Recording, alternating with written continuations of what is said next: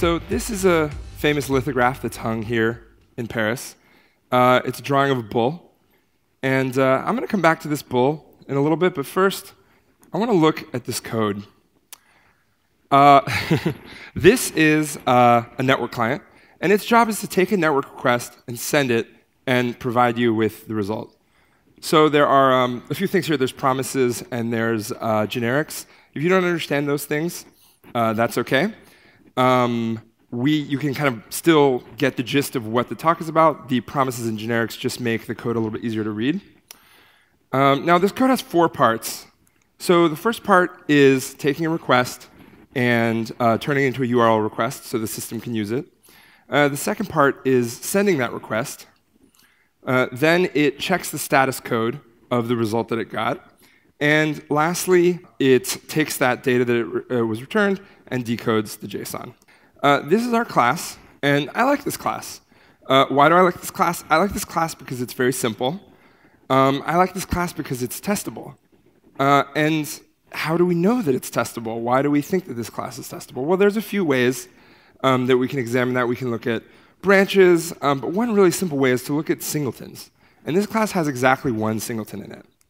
And that singleton is this URL session.shared.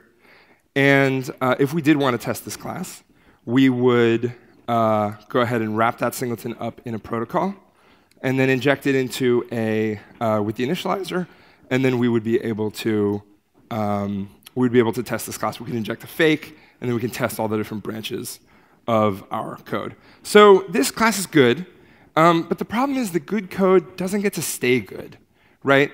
Something new comes along, always comes along. So what happens when somebody wants you to add a feature to your code?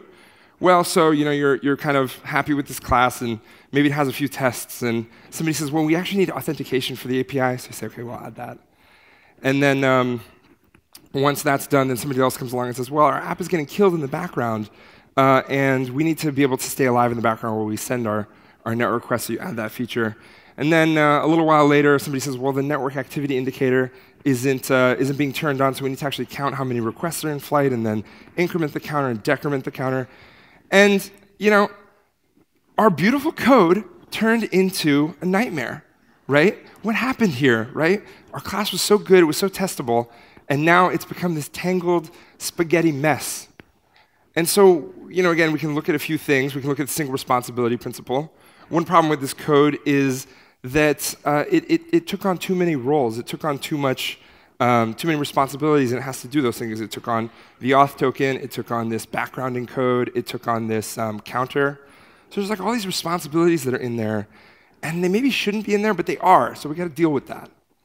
Another way we can look and examine how much complexity is in this class is we can look at singletons again. This class that had one singleton before now has 4 singletons. They're highlighted here. And we can do sort of the same process. We can extract them to the top, and then we can kind of wrap each one in a protocol and add an initializer. This is horrible. Like, we don't want to live like this, right? We want something better than this. And to get to a better place, what we need to learn how to abstract our code, right? And so why now? Why not earlier? Why not later? And the reason why now is because we've reached a complexity threshold. We've reached a point where we really can't test this code very well anymore. We really can't read this code very well anymore. And so we've hit a point where we need to start to think about how to break this class up.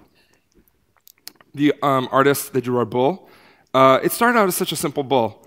And it, over time, gained lots of shading, and the detail became very interesting. And it's wonderful to look at this bull, but it's lost the core ideals of what it is to be a bull, right? Our artist wants to find that again. So that's why we're doing this now, right? So how do we do it? Right? Well, the first step is we got to find these similarities in our problem.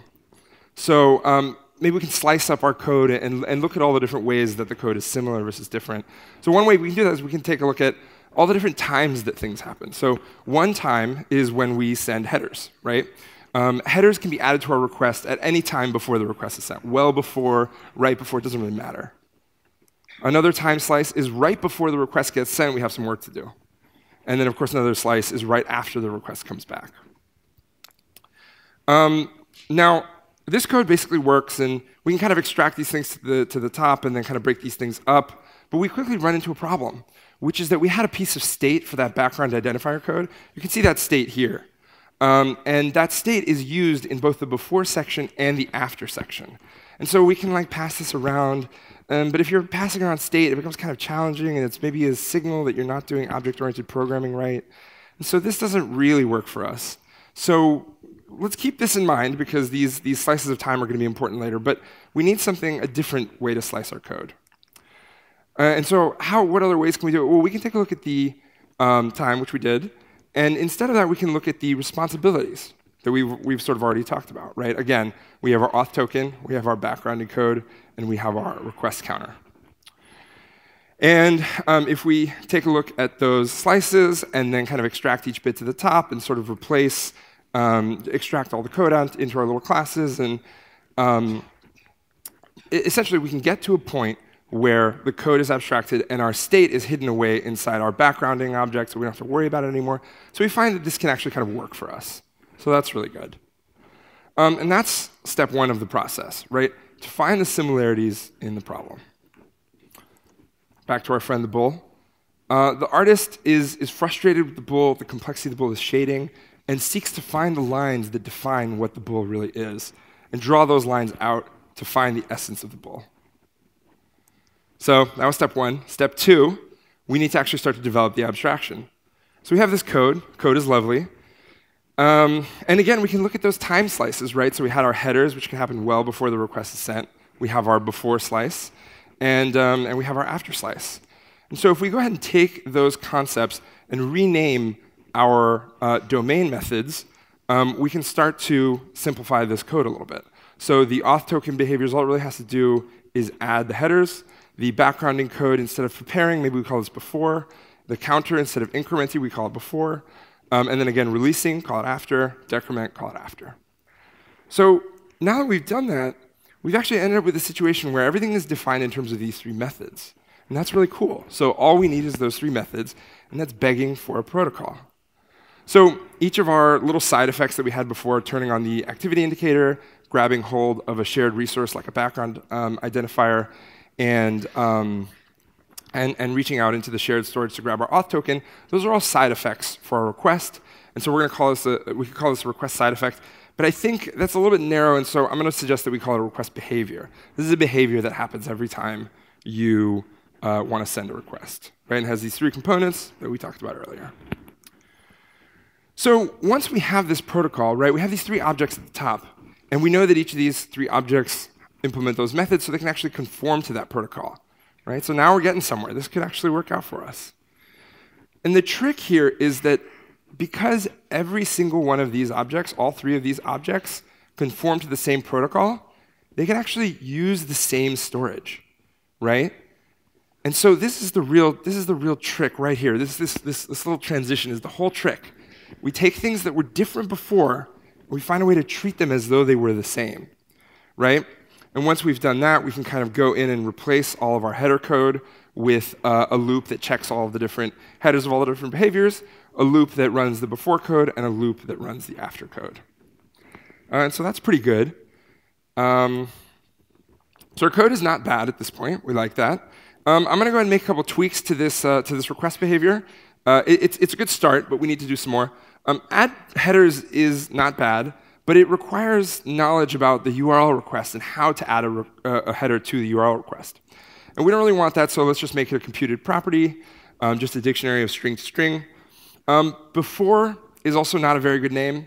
If the class that's implementing this protocol implements this method, they'll say, well, before what? I don't know what this is, so let's call before send. And after similarly has a naming problem, but also there's two ways this can end, right? It can end with success and it can end with failure. So we should probably split that up into two different methods. Once we've done that, we can add another nice thing. And this is something that you can really only do in Swift. There are a few niche languages, I think Java 9 or 10 or whatever number we're on, wants to add this feature. But in Swift, you can extend a protocol and you can add concrete implementations. And what's nice about all of the things that we have, all four of these components of this protocol, is they all have a nice default, right? So additional headers, no headers. Before send, do nothing. After success, after failure, do nothing. So these make really nice defaults so our conformers to this protocol don't have to do any work there. So that is step 2. We've kind of developed this abstraction that we're going to use. And our artist takes this bull and begins drawing out all the lines and begins simplifying so much that the shading stops mattering. It becomes more about the lines that define the bull rather than the shading of the bull. So at this point, I want to stop and I want to talk about this phrase a little bit, this phrase, don't repeat yourself. It's important to note that don't repeat yourself, DRY, does not get you to where we are, right? We're not eliminating the repetition of code. We are finding common structures instead of common code, right? So if we look at that distinction, if we have code that doesn't look similar and doesn't have similar underlying concepts, that's easy. That's most code, right? We don't worry about most code. It doesn't need to be abstracted. If we have code that looks similar and actually does represent similar underlying concepts, well, that's really easy to just deduplicate and apply the DRY technique, and you end up in a good place. But if we have code that looks similar and does not actually represent the same thing under the hood, we end up in a place of pain. An example of this is if you deduplicate a function, you extract a function, and then you keep adding extra parameters, if this, if that, another Boolean, another integer, and slowly this function becomes a mess. This is where you don't want to be. But if we have code that doesn't look similar, but really under the hood represents similar concepts, then this is perfect. This is what this example that we've been talking about is all about. And so this is where abstraction can go wrong. Right? Sandy Matt's a developer I really appreciate. She says duplication is far cheaper than the wrong abstraction. I think that's really important here. So we've developed this abstraction, pretty great. Now it's time to build some tools around this abstraction. Maybe there are some things with this abstraction that can make our lives easier. One example that I really like is this combined request behavior. And what combined request behavior does is it takes an array of request behaviors and allows you to treat it as though it is just one request behavior. Now, I'm not going to step through all the code here, but essentially it merges all the headers together and it performs all the before sends and all that. And it does all that code for you. And what's really cool about combined request behavior is once you have that, then any array of request behaviors can now just be treated as though it were a single object, right? And we have an array of request behaviors in our code. So we can take that, and instead of it being an array, we can wrap it in this combined request behavior. And now the complexity simply just starts to fall out of our code. And all these moving parts that were there before have become so much more simple, right? The code is not necessarily going to be shorter. That's not really what we're after here, but it is simpler on a real level. And similarly, our artist is doing the same thing. Drawing out the lines, finding the essence of the bull, and taking the bull to its absolute extremes. So once we've built our commonalities and our tools, it's time to actually extract the code and build the individual components that we want. Here's an example of one of our behaviors. This is the auth header behavior. All it needs to implement is the additional headers. It needs to have access to our singleton, the user defaults. And it's pretty straightforward. Check the user defaults for this key. If the key exists, return it. If it doesn't, return nothing. Now, this code is really great. It's super simple. There is one singleton. So as we discussed before, it's really great as far as that test goes. The other request behaviors that we've talked about, I'm not going to go into the details of the implementation, but they can similarly be implemented with this new structure. So we have our network activity indicator behavior and our background task behavior. Both of them have really simple implementations. And that is how we sort of start to extract our code so that we can start to reuse it. And the last step is to reap the benefits, to take a look at what we've actually done here. Right? So the main thing that we've done here is we've decoupled this code. Right? And why is decoupling important? Decoupling is important because it allows us to have boundaries between our different components. And when we have boundaries between our components, that allows us to handle each of those components in different ways. Right? And what do I mean by handle in this case? Well, one way I mean handle is you can test it. Right? So when we look at this code, we can inject our singleton. That's easy. And we have exactly 2 branches here. Right? There's 2 tests that you need to write to make sure that this code works. Either the header is there or the header is not there, and that's it. Also, another benefit that decoupling gives us reusability, right? If we had a different network client architecture, maybe we downloaded a library from some web service that have their own API components, we can reuse our network activity counter in that new code. So we can take that code and we can use it in this new place. And lastly, and this is a little bit more subtle, but I think it's very important, you can glance at the code and know that it's correct. So here's a new request behavior that we haven't talked about much. And it'll take a second to read the code, but not too long, right? It's pretty short, it's pretty straightforward. You know what it does from its name and from its really simple implementation. You can glance at it, and you know exactly what it does. So perhaps you've guessed by now, but our artist is Pablo Picasso. And he writes that there is no abstract art. I think this is really important because, as we all know, code is art. You must always start with something. Afterward, you can remove all traces of reality. And this is fundamentally what we've done here. We didn't start creating an abstraction from nothing, but instead we had working code and subdivided it into different responsibilities and then removed all traces of reality. Thank you.